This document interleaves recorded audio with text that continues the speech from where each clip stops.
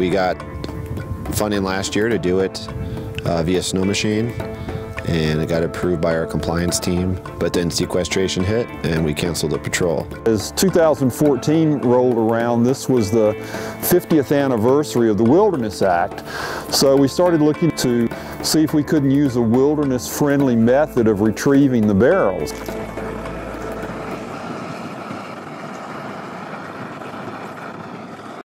That's one of the parts of this job that I really enjoy the most, is the discovery and the problem solving and the creative solutions that we need to come up with to accomplish these projects with the minimum tool. These sled dogs are not only our minimum tool, but they're also the traditional tool for travel in Alaska.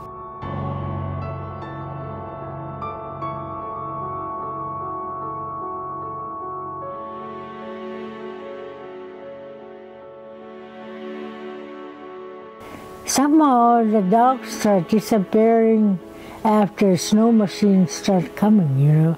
Everybody start trying to take care of the snow machine more than dogs. Everybody, what happened to all the dogs? And, well, these are our dogs out there. And, you know, they would point at the snow machine.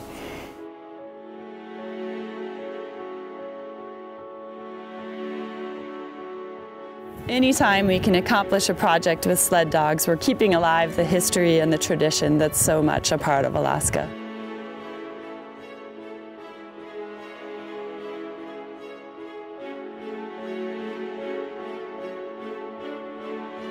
We traveled with Gates of the Arctic staff, and they were several days ahead of us on snow machines breaking trail. After several days of dog team travel, we finally met up with our snow machines and followed them with our dog teams right up to the wilderness boundary where motorized transport is not allowed.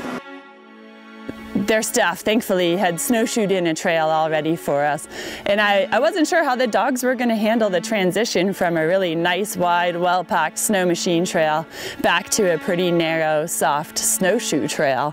I think in some ways they were relieved and excited to be back on a familiar trail of snowshoes powered by humans. They jumped right on it and ears forward, ready to go. Using the metal detector, we found all 7 barrels. Several were in deep snow. We got out all but one due to not trying to tear up the tundra too bad. We hooked up the teams, we loaded up the barrels, and we headed out from May Lake with the full moon guiding our way. It was bright enough that we really didn't need headlamps, which means the dogs always want to run faster. They love running at night in the dark. The northern lights were dancing overhead. Felt like traveling in a dream.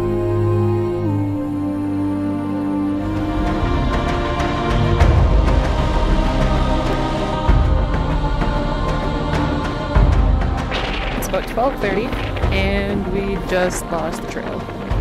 Snow came and swept over it last night. Jen's completely off. Scott's looking for the route. As we mushed the dog teams into town, I think the most striking moment was to watch the elders lining the streets and cheering us on with a very, very knowing look in their eyes. They have strong memories of their own experiences with dogs on the trail.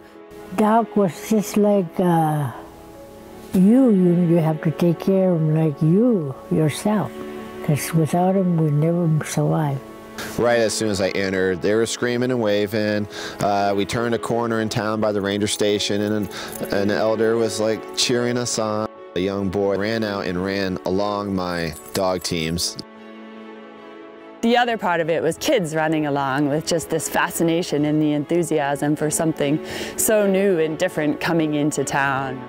Of course, they were curious just to understand more of how does a dog team work. So we talked through the different positions in the team, and the kids were really eager to actually be sled dogs themselves. So they all grabbed the tug lines and started pulling on the sled, and one of the rangers hopped on the back of the sled and the kids were pulling him around the streets of town. The highlight too was also sharing the experience with the people in Anaktuvik, having the community meeting, showing them that we're cleaning up their backyard. Using traditional means, sled dogs, still today to do projects, something they've been using for generations.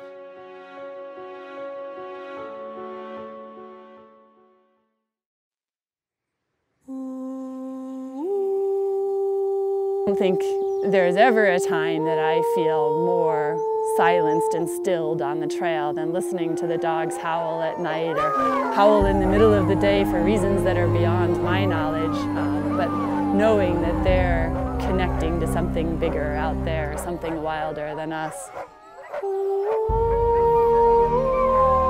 For a park visitor, they think it's kind of crazy that we'll go out for weeks at a time in winter when it's dark and it's cold, it's 50 below, there's howling winds and blowing snow. They look at us and say, why would you do that? And to explain to them that we do it in honor of the wilderness character of this place.